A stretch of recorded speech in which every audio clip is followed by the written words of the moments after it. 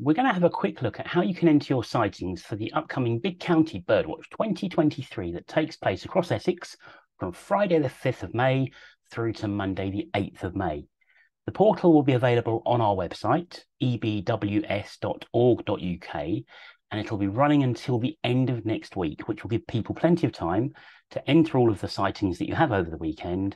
But please only pop records onto this portal that you've had in Essex between Friday the 5th and Monday the 8th of May, because that'll give us an accurate representation of what the Big County Birdwatch has found. So this is quite straightforward. From the first page, we're going to scroll down, and the first thing you're going to be doing is popping the location in where you've been birdwatching. So I'm going to click in here, and as a lot of you know, my local patch is Ardley Reservoir. So I'm going to pop in Ardley Reservoir. Now, as you start typing, you notice that options come up, and if your site is on our recognised list of sites, then you can simply click and it makes it a bit easier. But if it's not, you can continue and add your own location onto the list. You're then going to put the date. So today's date is Thursday the 4th. I'm recording this the day before BCBW. I'm going to get an early start, which might be a bit of cheating, but I'll make sure these get cleared later on. You can put your start time, which is 9 o'clock in the morning. I'm going to pretend I was out this morning. And I birded Ardley for 2 hours. So there we go, 9 till 11. What did I see? Right. So Ardley Reservoir is a fabulous site. So I had 3 Balearic shearwaters, 4 pectoral sandpipers, 5 Egyptian geese, and a bittern. So that's quite a good haul at any site in Essex.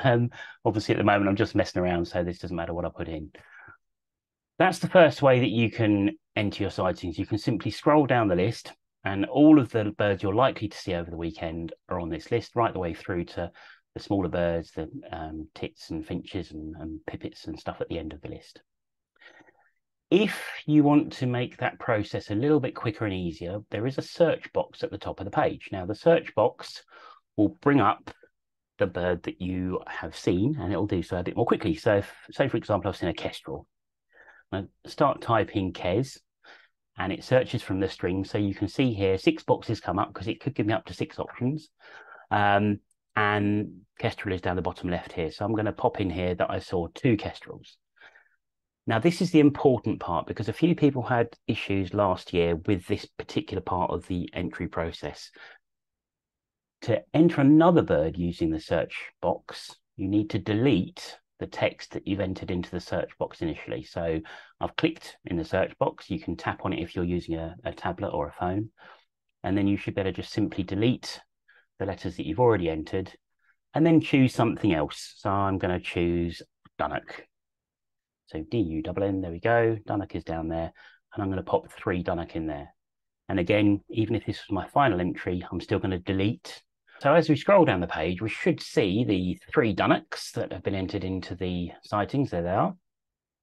And the 2 kestrels, which are on the left just there. So that's everything I saw this morning. I'm going to continue on, but there are 2 options at the bottom here. You've got an option to enter additional sightings, which I'm going to tick. I'll show you how that works in a few moments. And there's a comments box. So if I saw something unusual or there was a notable observation that I made, which I want to send back to the society, I can pop my comments in here. So, for example, I might put that a peregrine flushed everything at 10 a.m., even though I haven't entered it onto the sightings, which obviously I would have done, but there we go. And I'm going to put a speedboat, disturbed waders at 10:30. Okay. You might not be putting too much in there, but anything that's a genuinely either an interesting observation, maybe you saw some breeding behaviour, or something that caused disturbance, could be worth noting in that box. And I've left this ticked, so let's go to the next page. So because I ticked that box, what the next page will show is a list of the birds that I've entered so far, but then it's got a list of blank options underneath. Now, this is fairly similar to our standard recording tab that we use. And the idea here is that anything wasn't on that main list, I can enter onto this list. So for example, there's been a night heron in the south of the county fairly recently. So let's pretend that made its way through to Ardley Reservoir, which you never know might happen. So I'm going to enter one night heron into the sightings here. And that came through towards the end of my visit at 10:45. There we go. So down to the bottom and simply click next.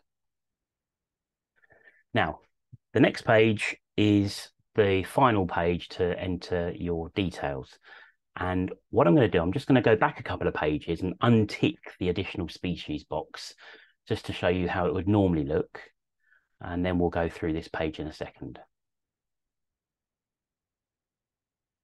Here we go. So right the way back, hopefully the sightings are all still on this first page. There we go. So right to the bottom, leave that unticked. I'm not going to put the comments in this time just for to save a bit of time. Click next.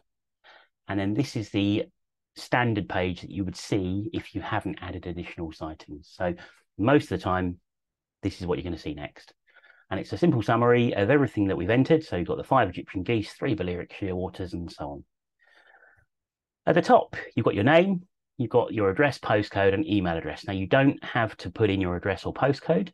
The only boxes that need to be filled in to continue are your name and your email address, as you can see by the red asterisks that indicate that. So I'm going to put my name. And the important part is to use the same email address when you're inputting your sightings. And the reason for this is that the portal will add up everything you've seen over the Big County Birdwatch weekend. So you can keep a running total and see how you can compare with all of the other people that have been taking part. So for this, I'm just going to put the standard email address for the society. And incidentally, if you've got any questions about any of this, you can ask the questions on this email address. I'll pick them up and I'll get back to you as quickly as I can. That's info.ebws@gmail.com. Those are the only 2 bits I need to fill out. And I'm going to scroll down. 2 options. I can either be included in feedback and notifications. So if there's anything that happens during the Big County Birdwatch we need to tell everybody about, I would be told if I've left that box ticked. And if I want my sightings to be treated as anonymous so that no one else can see what I've seen, I can tick this box just here, but I'm not too bothered about that. I'm going to leave that unticked. Incidentally, if you leave it unticked, the status page at the end of the process will show your name and your email address. So if you do want to keep everything anonymous, you can tick this box. No one else will be able to see your details, but we will still get all your records, which is very important. So please bear that in mind. Then we've got a question. So the question on this particular occasion is the county that the society is based in is, and of course it's Essex. And the reason we asked the question is just to check that you're a genuine person and you're not a bot that's taking part in this to try and hack information from the website. So the answers to the questions are very, very simple, as you can see. And I think there's 2 or 3 different questions that pop up at random. That's it. So I'm now going to submit what I've seen this morning. There we go. It says thank you. And then I've got a status tab here. So if I click on this, it goes to a status page. Now, I have already popped in some previous entries because the entry I've just put in is going to be a pending review entry. For the simple reason being, I've put some very unusual sightings on there for Ardley Reservoir. So you've got various buttons on here. You've got a button that tells you about the entire event with all the walks and bits and pieces. And there's also a garden bird sheet on here that you can click on to get a nice little sheet with all the common species you might see in your garden or local park and a little bit of fun information about each one. You've also got the main status page, which is the default page, which shows the total entries so far, the total pending review, the number of locations that have been watched over the weekend, and the total species that have been seen so far. So this is all data I've just been messing around with the last day or 2. This will populate over the weekend and the numbers will go up and up and up. And down the bottom here, you've got a couple of graphs. So these are the number of observers that have seen between 0 and 19 species. And of course, at the moment, it's just me. And then you've got different categories. So as people start to see more and more birds over the weekend, these graphs will populate and the numbers will go higher and higher. On the right-hand side, similar thing, but this is for locations. So this is the number of locations that have had between 0 and 19 birds, 20 and 39 birds, and so on and so on. So hopefully all these graphs will fill up with lots of really good numbers. You then got entries, and the entries will show the name of the person that's entered, the number of species they've seen, and the number of locations they've been watching from. You've got the locations themselves. So Abberton Reservoir and Ardley Reservoir. And I've recorded 5 from each on my messing around over the last day. Then you've got a list of the species themselves. So these are the species that I've been popping in. Each one has been seen at one location, and the number of sightings was 1 sighting. So that simply means that I've entered a sighting, for example, night heron. I popped 1 sighting in from, I think I put Abberton for that one. So 1 sighting, 1 location. Then you've got a checklist.